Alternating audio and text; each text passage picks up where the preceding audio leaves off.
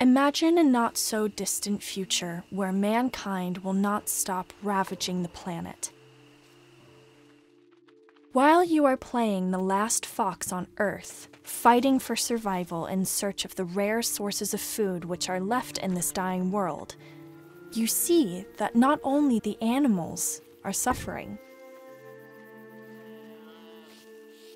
Witness humanity itself committing suicide, unwillingly, unknowingly.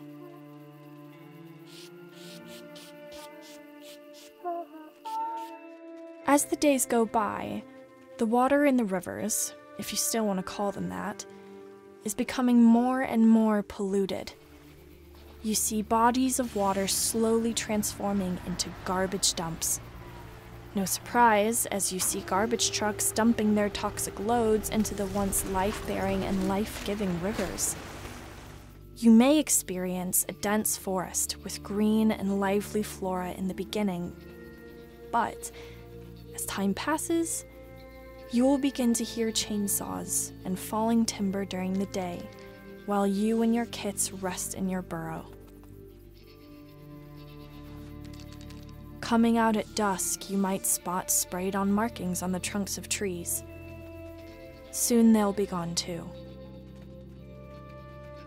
During your daily search for food, you'll encounter people becoming sicklier by the day, growing desperately in their attempts to catch you, struggling with, for example, an advancing cough due to the toxicity of the air.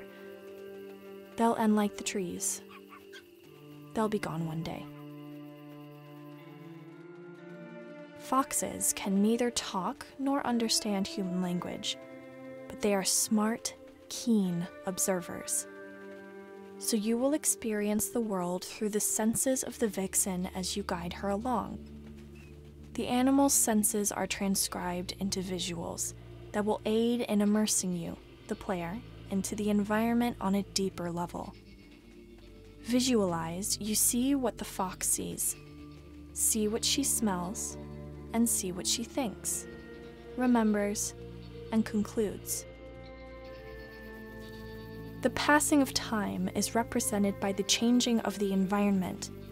You see firsthand what humans in this, hopefully, alternative reality are up to, and what fate they will endure.